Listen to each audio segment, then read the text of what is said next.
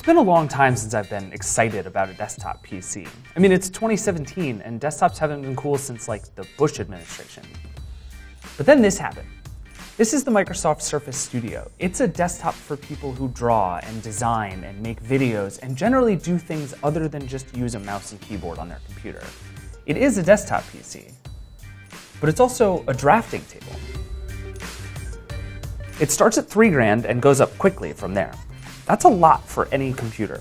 But if you were ever gonna yell, "Shut up and take my money" at a computer, it'd probably be this one. I mean, come on, look at it.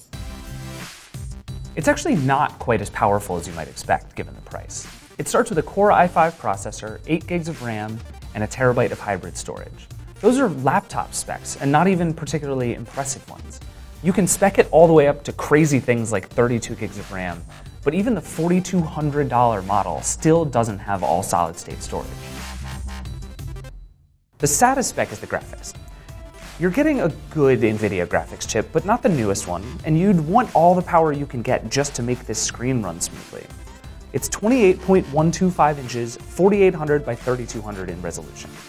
As is, you can play most games as long as you're not on super high settings, but this is never going to be a VR machine or even an awesome way to play Resident Evil 7. And in case it's not obvious from the design, you can't open and upgrade this machine. For normal use, even apps like Photoshop, there's plenty of power here, and this screen is really remarkable. It has a 3:2 aspect ratio, which means it's a little taller than your average screen. This thing is, to use a technical term, stupid huge. You could see a dozen apps at a time if you wanted, but I really like just putting one app full screen and working in it. It's peaceful, you know? Just as cool as the screen itself is what you can do on it. When you have it up like this, it feels like a normal desktop. But you can slowly pull it down into that drafting mode, and the giant touchscreen just comes right up under you. You can use the included Surface Pen or your fingers, and it just becomes the biggest tablet you've ever seen. The Studio's hinge holds it pretty steadily at any angle, which is really impressive. And the whole process just feels so intuitive. You sit down, use the awesome Windows Hello feature that logs you in with face recognition, then pull the screen towards you and go straight to work. As you can see, the whole minimalist brushed silver aesthetic looks pretty great on your desk.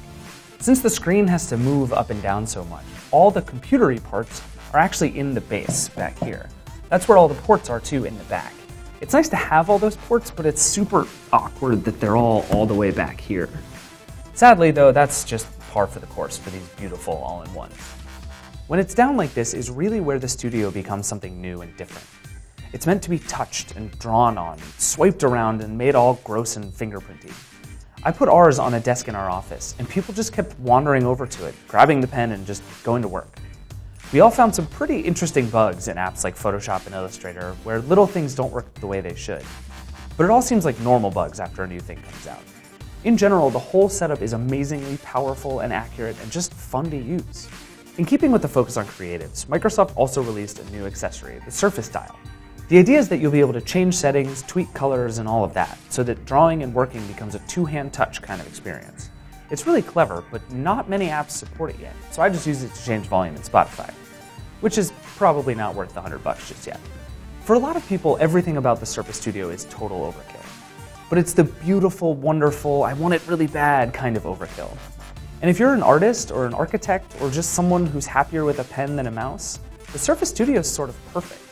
It's cheaper than buying an iMac and one of Wacom's Cintiq tablets, which is what a lot of people already do. And this is better than that.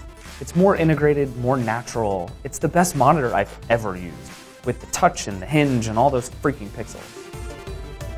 There are some bugs in the whole setup, plus some first-generation weirdness that Microsoft has to work out, like those graphics. But Microsoft set out with the Surface Studio to build a device that creative people will love, that they might even consider buying over whatever Apple product comes out next. And you know what? They kind of nailed it.